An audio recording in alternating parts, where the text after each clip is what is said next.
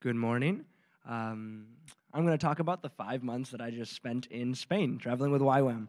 Now, I'm going to try to actually keep it in the 5 minutes this time, but it's hard. 5 months is a lot to talk about. So I traveled 5 months with YWAM, and I went with a program called the Discipleship Training School, which the way that's structured is you have 3 months of a theoretical study, and then 2 months of an application phase. And so in the 3 months, for me, I spent those 3 months in Spain. And by theoretical study, it means more like you spend a lot of time developing yourself, developing your relationship with God, and understanding, who you are in Christ and where you stand in that, but also understanding just like what your purpose is. And I don't necessarily mean like we all find exactly what our calling is, but the idea of knowing who you are in Christ allows you to be comfortable doing what you're doing in life, whatever it is your stage, knowing that you can honor and you can serve God wherever you are. And so that was a really big part of that learning. But also we spent a lot of time learning cultural things because as a missionary or as going into this mission school, there's a lot of things you really need to understand about cultures that a lot of people forget about. We often do missions in a way that is more damaging than it is helpful. That it's very common to do that because people don't really understand the culture that they're working with. And so those 3 months were spent a lot of time studying those cultures that we'd be working with, as well as developing ourselves and preparing ourselves to be really ready to actually to go out and share the gospel.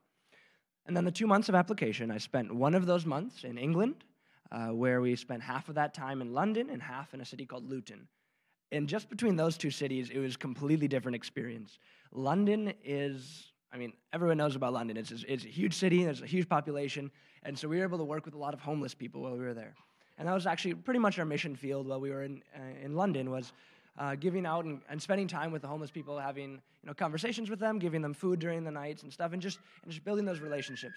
Then we went to Luton, was a very different side. We worked more directly with the church, and we were able to kind of support them and help them grow. They're a newer church, so we were able to take part in this church planting experience and finding new members for the church as they're finding new buildings and stuff, and it was really cool to be a part of that as well.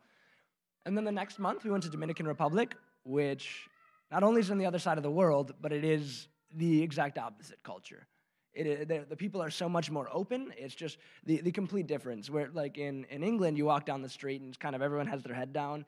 In Dominican Republic, if you don't greet every single person when you walk in the room, it's rude.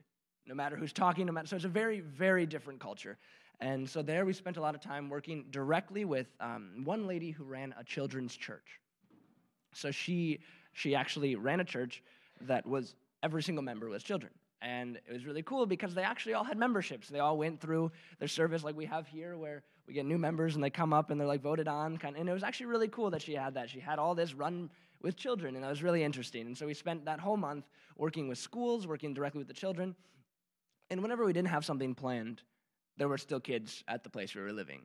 And so this also was a very different experience, and different than anything I had experienced before. I did go to Kenya on our trip, but when we were in Kenya, we had what's called the International Village. So we did have a little bit of our separate space to allow us to do some planning and some of our own devotional, some of our own devotional time.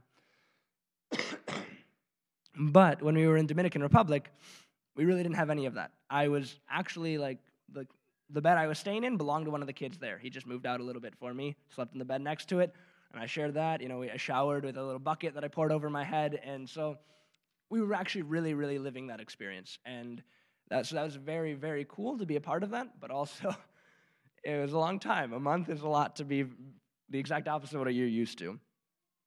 So now I kind of want to talk about the support from Fulton Church. First off, I'd like to thank you guys so much for supporting me, and also just in general for supporting so many missionaries.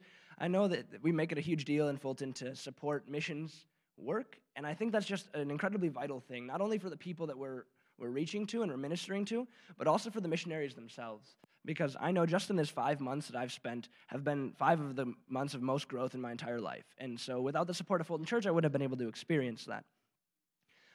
What the money went to is I received about 6,500 euros, and we had a large portion of that. Majority of that was for my tuition directly. So it allowed me to go to the schooling and then also to the outreach, the flight and everything, the travel, all the expenses and everything we did. But then I also actually had a surplus of money that allowed me to help another student, actually a few other people that weren't able to pay for their whole schooling. And honestly, that's one of the most amazing feelings, to be so blessed that you're able to overflow your blessings on other people. Honestly, it's just an incredible feeling to have. And so I thank you for giving me that opportunity, for allowing me to have so much that I can overflow on others. I mean, I went in and gave all my money and had 3 cents for the span of 3 months. You know, I had 3 cents to my name, and then all of a sudden I had so much that it was overflowing to other people going through the school, and Fulton Church supported multiple missionaries through this work. Multiple people allowed them to go from country to country.